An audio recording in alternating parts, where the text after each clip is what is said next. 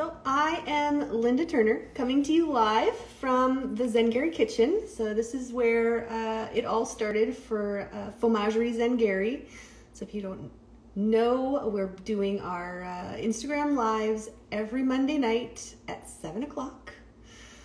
And last week was Family Day, and we made some family-friendly finger foods. So those recipes are still up on our website, so you can check our bio for the link. Hello, Erin. Hello. So I have a question for everyone today. One of the things I wonder a lot about is, what is the one thing you wish you could make plant-based? So if you have any burning desires to veganize one of your favorite foods, I'd love to hear that. And I would love to try and veganize some of those foods and bring them to a future Instagram live. So tonight, I'm gonna be making one of my favorite recipes. I actually made this for my partner on for the first time when I cooked dinner for him for the first time. This is the meal that I made for him. He was not plant-based or vegan at the time, so I was looking for something, you know, that would impress someone that wasn't really used to plant-based foods, that was, you know, maybe more of a meat eater. So I've since converted him, but you know, it took some doing. And this is one of the first recipes that I use, and it's sure to impress people when you're having a dinner party or something like that. Hey Kayla, nice to see you here. So what I'm making tonight is vegan scallops. So we're doing vegan scallops with a fettuccine Alfredo, and this is a super, super easy recipe. Once you have all the ingredients, it comes together super simply. So the main ingredient for your scallops is oyster mushrooms. So these are king oyster mushrooms. You want to make sure that they have that thick stalk, because that's what you're going to use to make your scallops. So you want nice, fresh. Look for the big ones because you want the fat stems. Sometimes they're kind of skinny and they wouldn't work quite as well, but you want the fat ones, king oysters, and then you're going to cut them into little rounds. So I like to cut them not too thin, maybe ½ an inch or even 3/4 of an inch in thick. And then you'll get these little rounds that kind of look like scallops, right? So what I do with those is then I kind of score them to make little lines either way. So you can see that, see the little scores. And that is gonna help them to absorb a lot more of the marinade when you put them in the marinade. So the recipe for this is on, there's a link in our bio, so check that out. It's on our website. There's also a YouTube video that shows you step-by-step how to do that. So if you haven't checked out our YouTube video, all of the Instagram lives, we're putting them over there with a lot of other recipe videos and great content. So be sure to look for us over on YouTube. So after you slice all of your little oyster mushroom scallops and score them, you're gonna make a marinade. And the marinade is simple, 4 ingredients: white wine, vegetable broth, a little bit of olive oil, and then the secret ingredient that you're gonna use to give it that kind of seafood taste is seaweed. So there's lots of different options for your seaweed. The recipe calls for dulse. Dulse you can buy in bags that's already in little pieces, so it's little pieces of seaweed. So what I did is I just took the seaweed snacks, and you can get your seaweed snacks at most grocery stores, I think. And you take a few of those seaweed strips, and then I put them into like a coffee grinder. I have a special coffee grinder that I use for spices. So I use it for my flax seeds, I use it for my spices, and I use it for my seaweed strips. And so if you put them into your coffee grinder and you grind them up, And then I just keep them in a little like Tupperware spice container.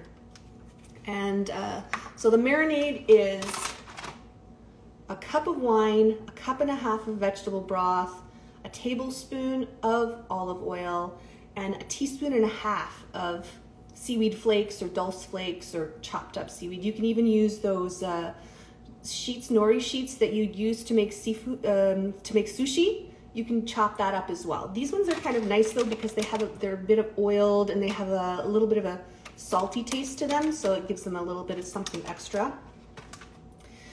So I marinated them. I just put my marinade in a little like Tupperware container, put my oyster mushrooms in there, popped it in the fridge, and I marinated them for, I'm gonna say 2 to 3 hours today. So they've been marinating. And then I took my skillet with a little bit of olive oil in it, and then put in my scallops, and I sauteed them on each side for maybe 6 minutes until they're nice and golden. If you can see, this one's a little tiny, but you can see how they come out. They look like little scallops that have been cooked on a sheet there. They're nice and golden. They're golden on both sides. And so that's pretty much all you have to do for the scallops. And you could serve those on anything really. But now we're gonna make the fettuccine Alfredo.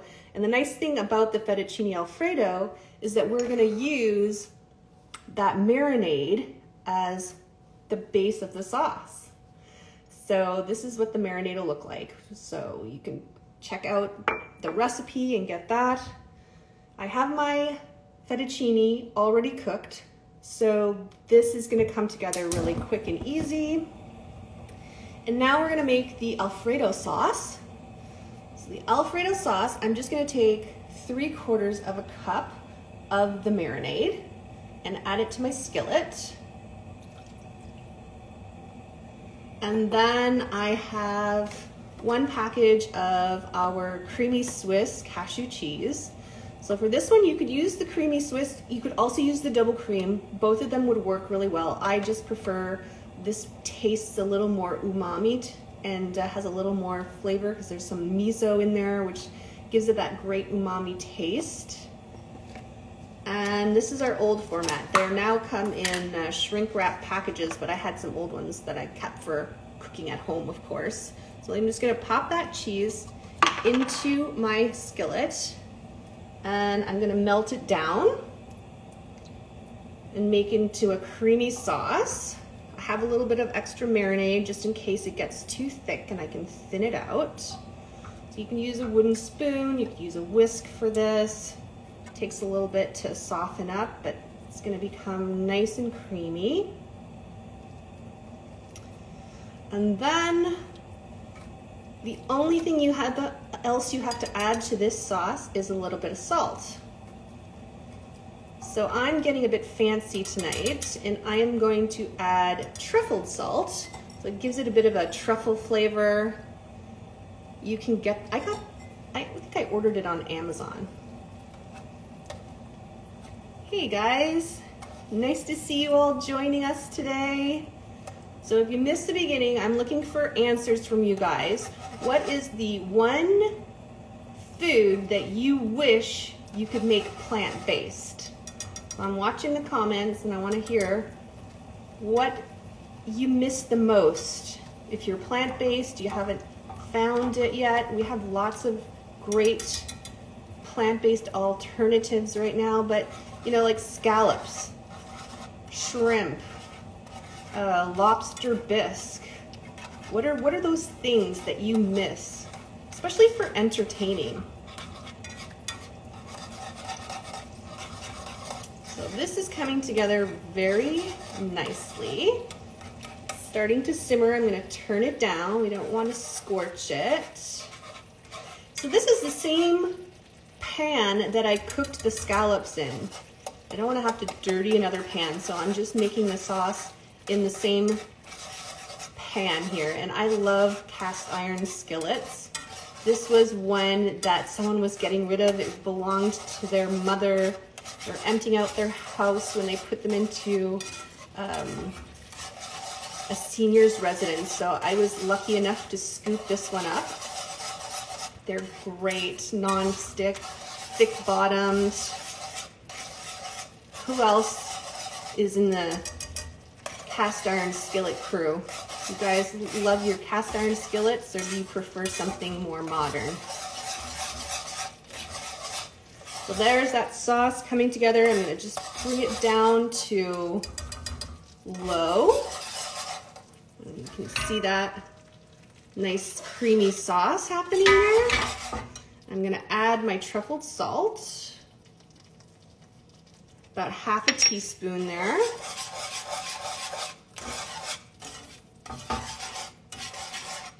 And then I think I'm gonna add a little more marinade just to thin it down a bit. There we go.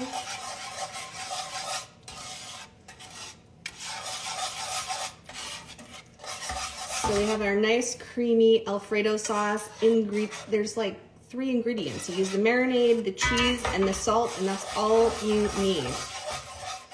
And then I'm gonna bring over my pasta pot where I already cooked my fettuccine and drained it.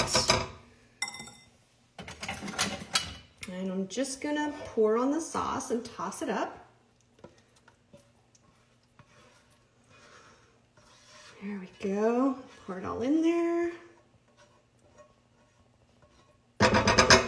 So with the mushrooms, you're gonna have some little caps and stems left over. These parts that you don't use, the very top. So chop those up and save them for like a soup or a stew or a pasta dish later on. So I'm just gonna quickly toss my pasta over low heat just to rewarm it. And this is nice and thick and creamy. You hear that? Creamy, nice sauce there. You can thin this out with a little bit of broth, or I even have a little bit of water. Pasta water is great for this.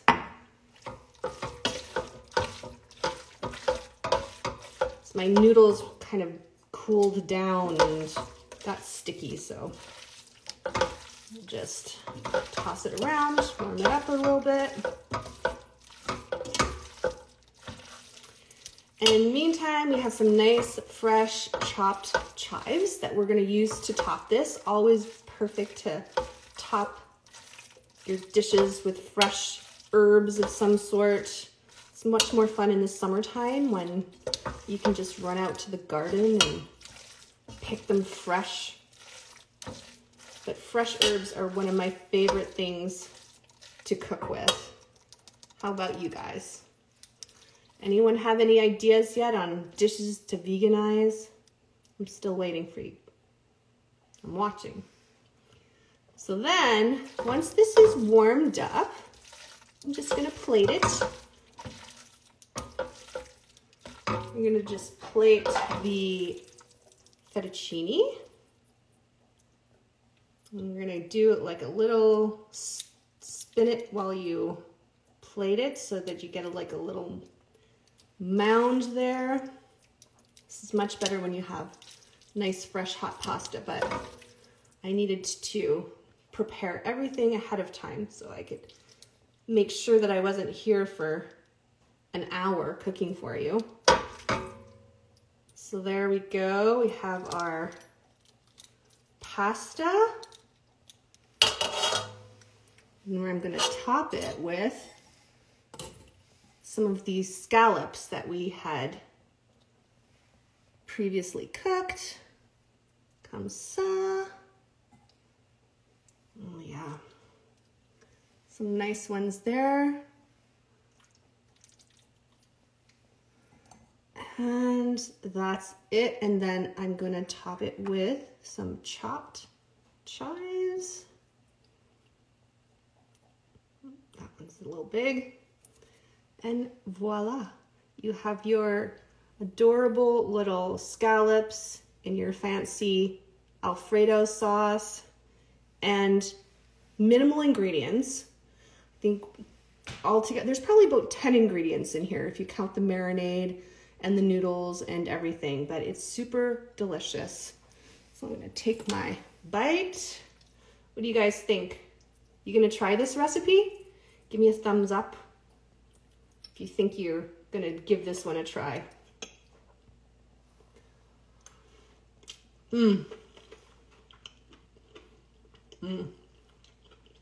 The truffled salt, really good in there. So if you can find truffled salt, be sure you give that a try. So we're gonna post this video along with the other ones over on YouTube. So make sure you subscribe to the YouTube channel, give us a follow. And I just wanted to say we have a little collaboration happening right now. Give me 1 second. So if you're shopping on our online store, if you buy $50 or more, you get this cute little vegan honey. So this is Bumble Bloom. I don't know if you guys have tried it before, but we have these cute little cheese board sized minis, and this is going to be a free gift with purchase when you buy $50 or more on our online store while quantities last. So make sure you get yours. We also have lots of new fun things in our storefront and our cheese shop. So I hope you guys will pop in, join us at the cheese shop. We have sausage party bacon. We have lots of gluten-free goodies over there. We have jellies and pestos and lots of things to accompany your cheese boards. Ooh, I'm gonna turn that heat off. And yeah, so it's really nice. Oh, Doug McNish. Nice to see you here, Doug. And if you have any questions, make sure you pop over to YouTube, leave us a comment. I wanna hear, what dish do you want to veganize? So take care.